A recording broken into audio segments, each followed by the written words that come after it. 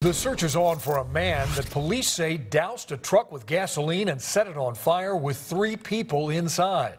The arson attack happened this morning at the 76 station on Puyallup Avenue in Tacoma.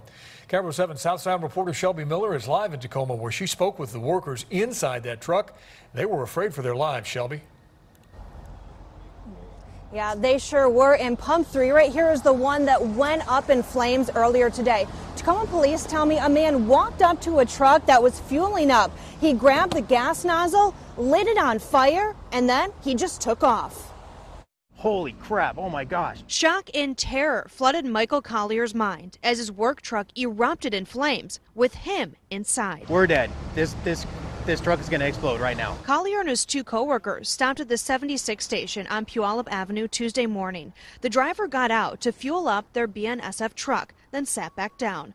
Suddenly, they were surrounded by smoke, flames, and scorching heat. I was like, doggone, that flame is huge. I thought I was going to be burned to death. Tacoma police say a man, believed to be homeless, walked over to the truck, ripped out the gas nozzle, then set it on fire. It would be terrifying for anyone. On camera, you can see a person in dark clothing walk over to the truck. From a different angle, watch as someone picks up the gas hose, sets it on fire, and takes off. Flames shoot from the ground up above the pump. The 3 people inside the truck are panicking, trying to escape.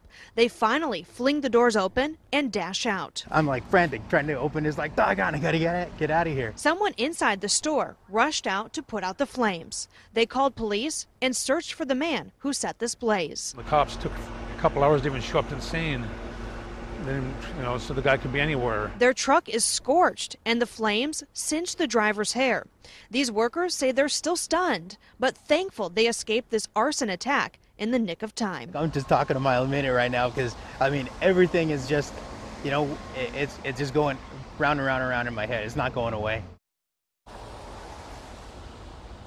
Police say they are reviewing the surveillance video that was taken here at the gas station. When it comes to that suspect, they say details are vague, but they say he is a white man, about 5'10". He was in all dark clothing and he was carrying a black backpack. They say once they catch him, he'll be charged with arson.